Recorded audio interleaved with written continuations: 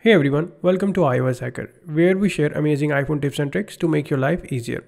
Today, I'm going to show you how to change the default browser on your iPhone. If you're tired of Safari always opening your link, don't worry, you can easily switch to your favorite browser like Chrome or Firefox. Let's dive right in.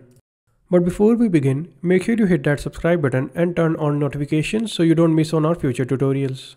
The first thing you need is the browser you want to use as your default. Head to the App Store. Search for your preferred browser and install it. For example, in this example, I will use Google Chrome.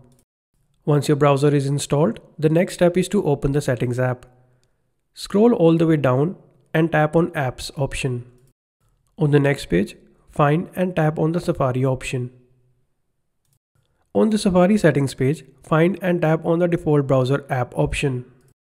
Then on the next screen, tap on Chrome or any other browser to choose it. Let's test it out. I will open a link from the Mail app. As you can see, as soon as I tap on the link, it is opened in the Google Chrome browser that we have just selected as our default browser instead of opening in Safari browser. And that's it. Changing your default browser on iPhone is super easy and gives you more control over how you browse the web. If you found this video helpful, don't forget to give it a thumbs up and subscribe for more iOS tips and tricks, and let me know in the comments which browser you're switching to. Thanks for watching, and I will catch you in our next video.